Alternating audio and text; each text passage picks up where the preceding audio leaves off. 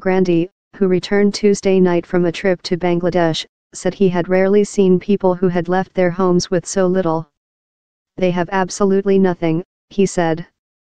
Evidently they had to flee from a very urgent situation, from very sudden violence, so they need everything, he said.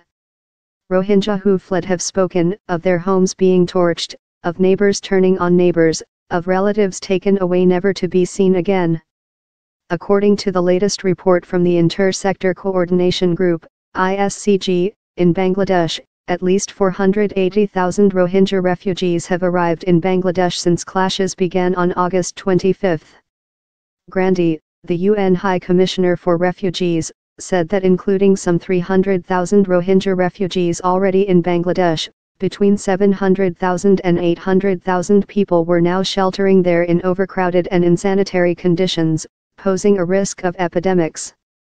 On top of that, he warned that the risk of the spread of terrorist violence in the whole region is very, very high if the situation is not resolved.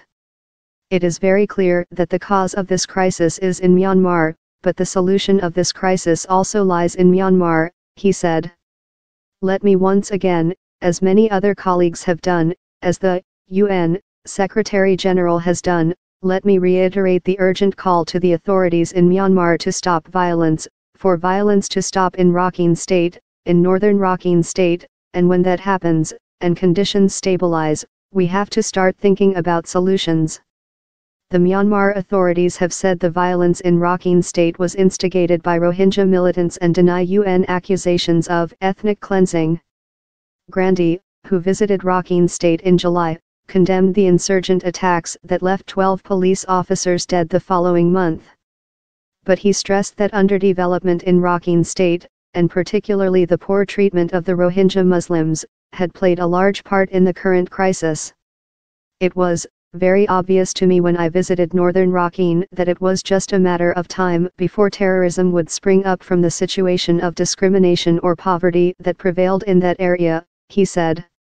The terrain is very fertile for that, so it is also a question of addressing this issue not only for the Rohingya, not only for northern Rakhine, but for the entire region.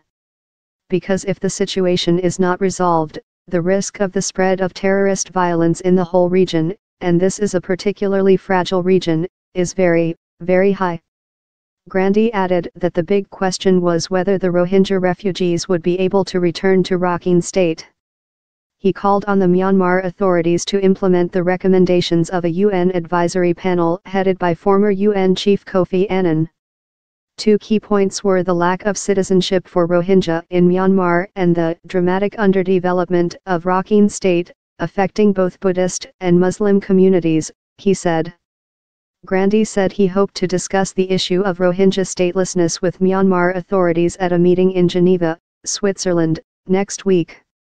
Grandi praised the response of the Bangladeshi government to the sudden influx of refugees and said aid efforts were now making headway after a chaotic start.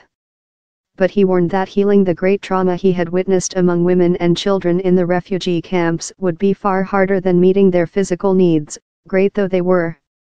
Women had been raped or fought off attackers, he said, and many children had witnessed the killing of their parents, relatives, or friends.